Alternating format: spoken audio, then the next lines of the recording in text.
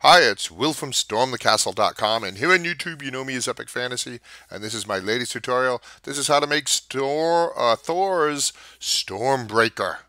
Fun project, and this is really durable and strong. You can use this for cosplay or going to conventions, and it's not hard to make.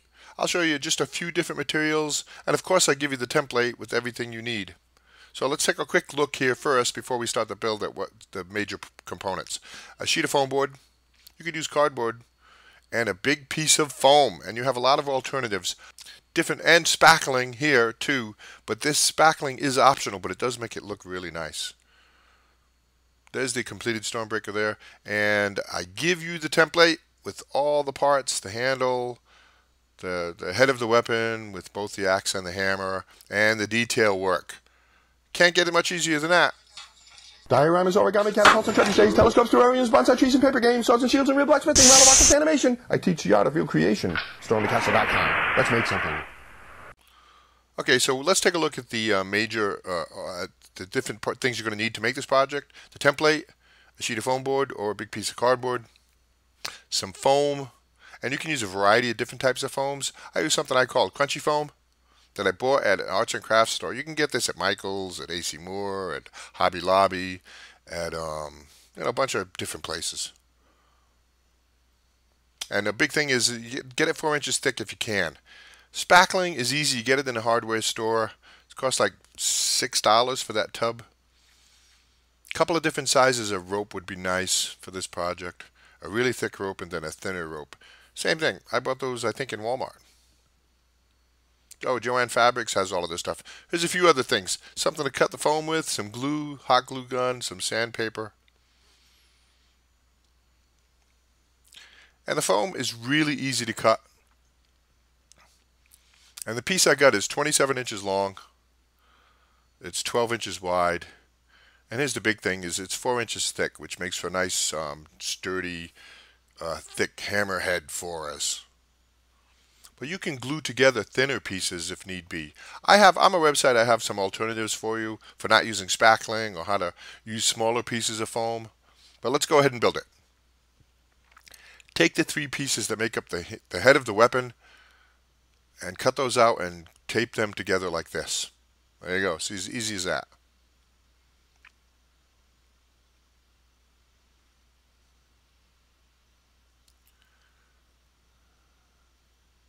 Trim that a little bit to make a nice sharp edge, if need be. And then place it on your foam.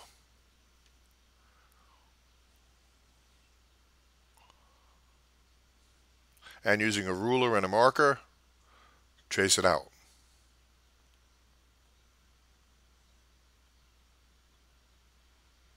Now, this project is not that hard to do. Okay, now there you go. See, looks good. But it will take you 2 days if you end up going with the spackling, simply because the spackling takes overnight to dry. Because we're going to put it on nice and thick. But go ahead and cut out the head of the weapon. And see how easy this stuff is to cut? Not a problem. You can use a hacksaw blade is like my favorite tool to use because you can get them cheap. Some kind of a keyhole saw. Even this knife that Floracraft makes. It's just a plastic knife, serrated knife that even cuts the foam. So there we go. We've cut out the profile of the weapon. Now we're going to go ahead and cut out the, I guess I call this the profile. We've cut out the shape of the weapon. Now we're going to cut out the profile. See, that's 3/4 of an inch there. So in the middle there, we're taking it down 3/4 of an inch. So mark up both sides. See how that is? And make sure you put a line along the center here of the axe blade, so you know where to cut to. Because we're going to cut that down. Really easy. Take your time. The biggest risk is overcutting, cutting too deep. So if need be, cut it in small sections. So just take your time. And if you make a mistake, you can always just glue on a piece and then recut it. So a rasp, saw, sandpaper. I'll show you more. But I think a lot of times people are a little cautious about working with foam, but it's really easy to work with. You just have to take your time and kind of take a good look at it before you start cutting. See that?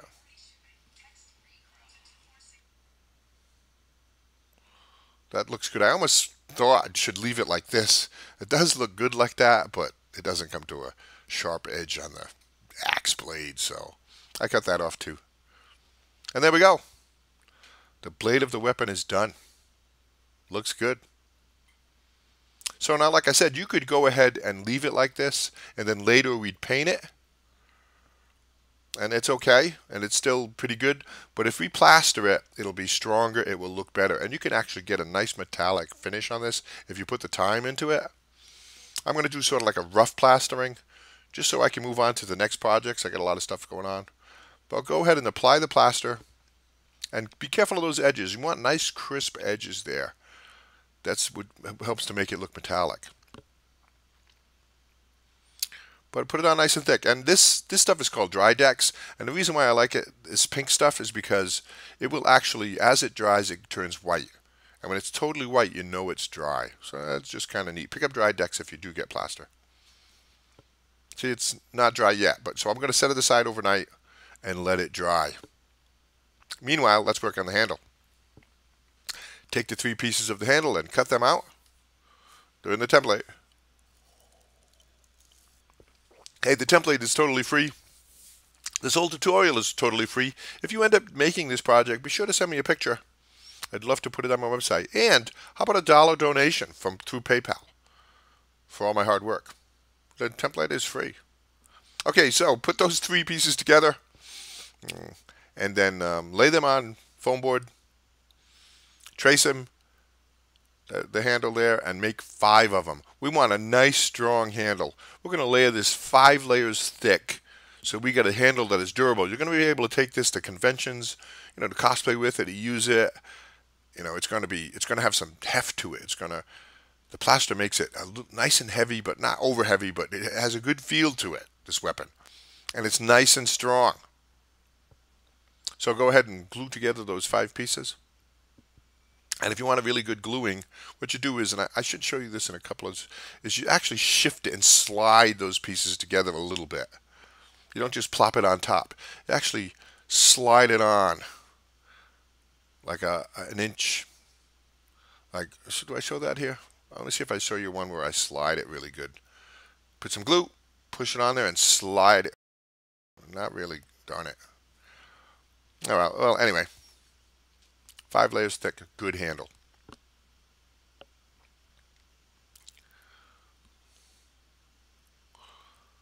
Okay, it's the next day, I think. Yep, it's the next day. And see, our hammer and axe head is done. And it looks pretty rough, right? Don't even worry about it. We're going to fix all of that very, very easily. Now, you could go ahead and do a second coat of spackling, right? To fix it up and touch it up. I'm not going to, because then I don't want to wait for it to dry again, although it wouldn't be overnight because we're just doing a little bit. But you can get this nice and smooth so it's like metal. But let's go ahead and sand it up and see what we get. You can use just about any grade of sandpaper. 60 grade is great because that's nice and rough and it makes fast work of it. And then you do finer work with the 220, something like that. Don't worry about the sandpaper. Do 60 or get some 60 or 80. Maybe some 220 or 300, 200, and you're good. Spackling is very easy to sand. Take your time and try to get focus on those edges. You want those edges to look good. See, and see, I'm going to actually repair that. That's a little too much.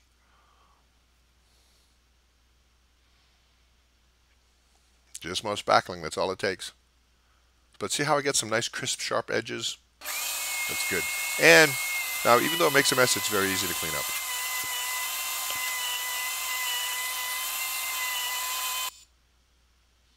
Now let's add the details. And I give you those of course in the template. 2 pieces like that.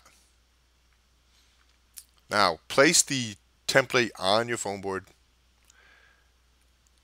like this. And now with a thin detailed piece like this, it's difficult to cut it out and trace it. So what you can do is use a blunted pencil to press real hard down on those lines.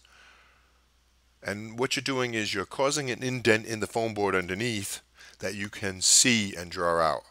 I'll show you. It's a little difficult to see there, but some of it you can see. Now there's an indent in that foam board. So now we can put a ruler on there and draw it out.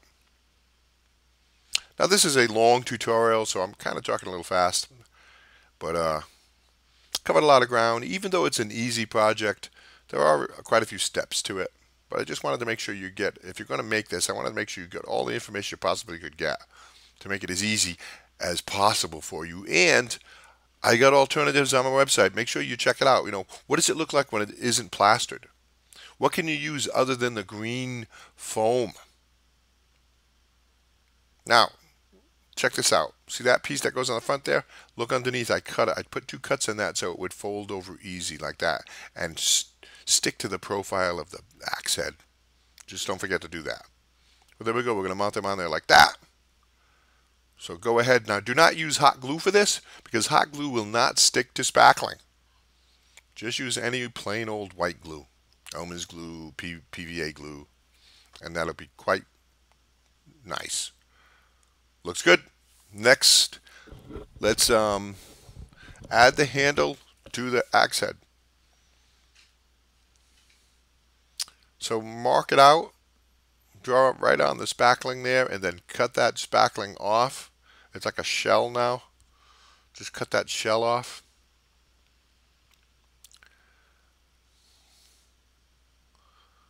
And then dig it out. Use any kind of tool you want to use. A bamboo skewer works good for this. Try to get a nice snug fit. So dig some out, test it, dig some out, test it, and once you get that hole, what is this called? Is this a mortise and tenon? I think carpenters call this a mortise and tenon. This kind of joint. But put a lot of glue in there, either white glue or hot glue. And my hot glue stick ran out. I should have got another one, but I didn't. But that's okay. I still got a nice strong fit. But there we go. Put it in there and make it nice and strong. Add more glue. You probably can't use too much glue. You don't want the axe head to go flying off when you're swinging this thing around. Okay, let's paint it. The axe and hammerhead is silver.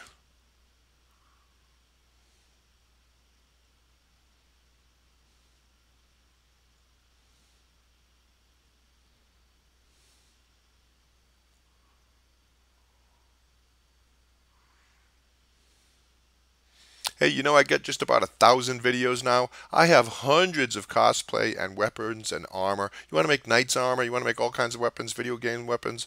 I got them all. Look through my playlists. Look through my channel. And paint the handle brown. I inadvertently picked up at Walmart a color called nutmeg, and I liked it. I thought it was brown. I didn't read the label. So I was like, ooh. So now let me show you a detail work that really makes a difference. Just dab on a little bit of black like this in some of the crevices, right? And then fade it out so it's less and less black further away from the crevice you get. And this makes a really big difference. This is a dry brushing technique, but see how that looks? That's really nice detail. Don't skip this detail. This will give it a nice aged metallic look. It's almost like dirt, grime, or grease kind of accumulates in the cracks and crevices of the axe head. It's a really good detail. That's dry brushing. See it? See how that black looks good? So now we're going to strengthen, preserve, and protect it with something called Mod Podge. And you can use a high gloss. Your Mod Podge either brush on or spray on, which I just brushed on. And see, it's got that shiny look to it. Really, really nice. Do the whole thing, including the handle. Mod Podge is great. It will protect it and give it a shine. So now let's add the root system, which we're going to use just ropes. Wrap it 2 times around 2.5 times maybe around the handle, and then up and over the axe head with the large rope. Cut it and glue it in place. And then in 2 sections, we're going to use the thinner rope. You know, and you can improvise this. You might be able to use wire. And then do another one down here below, and that's it. See, that looks good. I like it. But I definitely did not like the color. That hemp rope color wasn't quite right. But so I used a darker brown, not my nutmeg, a darker brown, and and color those ropes, which is more accurate to the actual weapon. So color all those ropes, including the large rope. And that's it. We're done. Yay! Looks good. Be sure to send me a picture if you make this. If you got questions, send me an email. Check out my website, stormthecastle.com. I got so much stuff you'd be shocked. There we go. You are ready to use this thing. It's got some nice weight to it, but it's comfortable. It's strong. You can use it for conventions and cosplay and stuff like that. I like this. I like this project and this weapon. It takes 2 days. It's not that hard. The only reason why it takes 2 days is because you have to let the spackling dry. Oh, and hey, you want another Thor project? I do have a Hammer of Thor project that's been around a long time. It's a very popular project. Easy to make. If you want to make both weapons, make this one first because it's easy. You'll get a sense for the foam and cutting and stuff. That's it. Thank you. Check out my website. Like I said, consider supporting me via Patreon or PayPal.